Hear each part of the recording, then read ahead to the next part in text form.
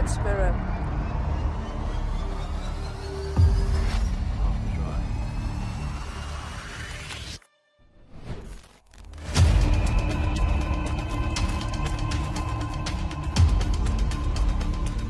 Yo guys, what is going on? It is your girl here. Welcome back to another video, and in today's video I'm going to be speaking to you guys about the video that I done 2 days ago. That sounds so confusing. Before I get into this video guys, can you go down below and hit that subscribe button to help me get to 900 subscribers. If you hit 800 guys, you guys smash that subscribe button. I know you can do it. I know we can do it guys. We're a strong little family. Go down below guys and smash that like button. Hit it, punch it, break it, do whatever you guys want to do to that like button. Turn that like button blue guys. I want to go over what actually happened in that video the other day. I have a feeling that some of you guys might have a mixed feeling about this video. I personally didn't feel like I done a good enough job in this video to upload it. I wanted to upload it just because I have it and just because I want to show you guys what I found, and I feel like I needed to make this video to explain to you guys what actually happened in that video. I've also had a lot of people come at me and say like the video is fake. When I do these abandoned exploring videos, I try not to cut it too much.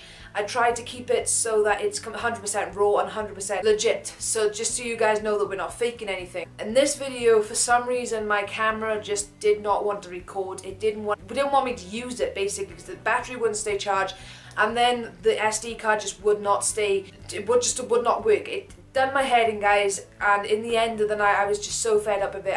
We just wanted to get home guys, and it was freezing cold as well, so we tried our best to get as much and the best footage that we could for you guys. I know that we was in a graveyard, and I 100% understand why some people might get really triggered with this video, but I just want to say that we respected that graveyard. We did not at all go on any of the graves. We did not mess about on the graves. We didn't go near any of the graves until like one point. When we did go to a grave, the only reason why we went to that one grave was because in my house, the house that I live in 1915 I think, Mr. Morris brought concern.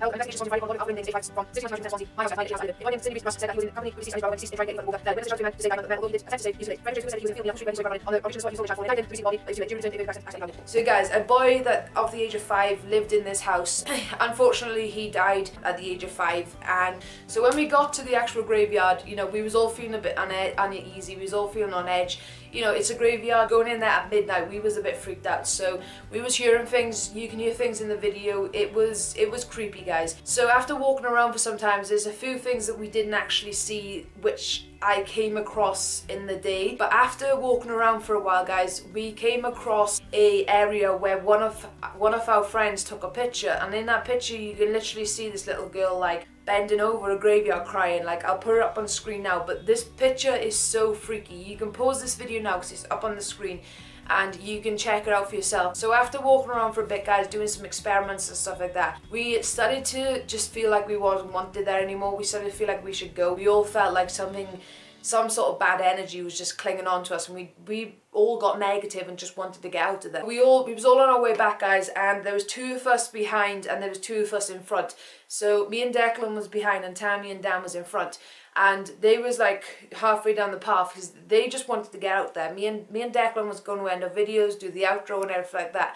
So we was back a bit, and Declan turned around and started taking pictures off the tree, and I was there just taking videos and getting ready to do my outro. Just this white thing caught my eye, and I was like, what the hell? Like, I turned around and looked on the ground, and there was like this glove, and I walked up to the glove, and I didn't realize what was on the glove until Declan said, and I walked up to the glove and there was blood, legit blood on the glove. I don't know what to think. This is weird, okay? This is like, there's a glove, a plastic glove in a graveyard on the floor at 12 o'clock at night. And then we walked down a little bit more and there was another glove with no blood on and a pair of scissors next to it. Only this one glove had blood on, the other 2 things just didn't have blood on. So we didn't want to touch them, we didn't want to take them away. It was late, we wanted to get home, we didn't really want to like phone the police because it could have been someone cutting some flowers and cut their hand or dropped them out the car. You know, it could have been anything. It might have been hair dye for all we know. It could have been anything, guys. So it kind of freaked us out a bit. And then I went up the next day, guys, and there was literally, I'll just run the clip now and you'll see what I'm on about. So guys, I'm back. Guys, I'm back up the graveyard that we were up last night, and I've come up to check what them things were that we've seen. They're still here. They're right here, guys. So there's like scissors right there. Go away, dog. There's scissors right there. And then a glove.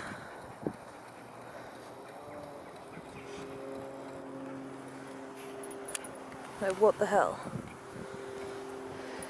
And then here there's another, there's some more, and that one has blood on it. So guys, the picture that they took with that girl in, which I'll show you, which I've spoke to you about, was taken by here somewhere. I can't really identify where to, but I think it was by here somewhere. So I've just came to check up to make sure there's nothing in the actual way of it. But I can't see anything. This is all I can see, and I can't really see anything that would be in the way. So, like, it was around by here somewhere.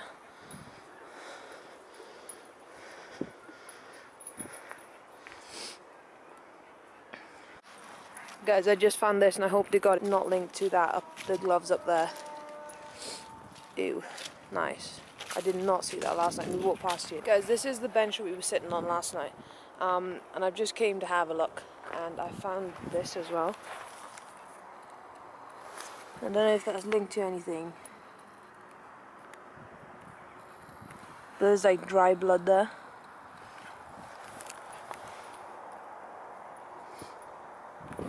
And we were sitting like right there last night. And I'm worrying just in case it's like linked to anything. Because like of these over here, they're only like seconds away from each other. And we was literally sitting there, and it was right freaking, it was right messed up. But then like on our way back, then we came across these, and they're still here. But like, that is like blood on it, if you can see. And then as you can see by the clip I just showed you guys, I went up the next day and I started walking towards where we seen the little girl sitting by the grave. So as I was walking towards there, I looked in the floor and there was this deceased bird. It was just like, I blurred it out in this video for like I just don't want you guys to see that, but it kind of clicked something in my brain. I was like, maybe that was to do with the glove and the scissors. Like, I know it sounds really weird, and obviously there's foxes about up there, there's squirrels everywhere up there, and foxes and cats and stuff like that. The fact that there was this dead bird that had blood on it, and then a minute walk, not even that, about 50 seconds of walking, there was gloves with blood on and a pair of scissors. Like, why would there be scissors and gloves in a graveyard, blood on, and then a bird like a couple of seconds down that is dead with blood all over? So I kind of linked them together. Maybe I'm linking them not right. Maybe like they're not linked together at all. Maybe they have nothing to do with each other. But the fact that they was both there in that graveyard was a little bit, you know, weird.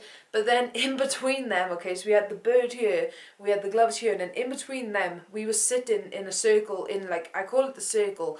There's like a kind of like a circle cross path where you've got loads of different paths coming off this one little circle, and in that circle you got this bench. So we was all sitting in this bench, guys, and that's where we was like doing the dowel rods and the reading and the radio and stuff like that. I was walking around there in that little circle, and I walked up to the bench. I was like, you know, we might as well have a look at the bench we were sitting on, just do a little re-tour of what we was doing that night. So when I walked up to that bench, guys, behind the bench there's like grass, and on the grass there was like all like blood.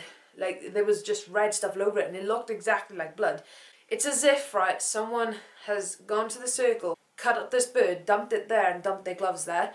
Like, it links like that. That's the only thing I picture in my mind. That's the only thing that's going from my mind. Is there sick people out there that will actually do this thing to the birds, that will cut them up and just be absolutely disgusting to this bird? Or is it the fact that a bird has died, it's been eaten by animals, there's a little bit of blood there, maybe someone's cut themselves, maybe an animal's cut themselves, maybe the bird died there and it got dragged along, and then someone cut themselves with scissors? Like, I don't know. What do you guys think of that? Like, what do you guys really honestly think about all these things? I don't know what to think of that. Like, I really don't know what to think. Maybe we should go up there and do another reading. Maybe we should go up there and see if we can find anything else, any other kind of clues to go with this. You guys let me know what you want to see down below, like, with this. Do you want me to carry this on? Do you want me to go back up there? Or is it just a coincidence? That's all I can really say about the graveyard experience video. Like, there's not much else to really say. I just wanted to explain to you guys what actually happened that night. I feel like that video wasn't produced as much as I wanted to get out, so I just want to explain to you guys, just so you guys know that I ain't pulling the wool over your eyes, or I ain't being like fake about this. I am being 100% real whenever it comes to any sort of abandoned videos. For people to witness me, I am being 100% real with these videos. So yeah guys, I'll see you all in the next video. Let me know what you think down below. I love every single one of you. It's been me. Peace.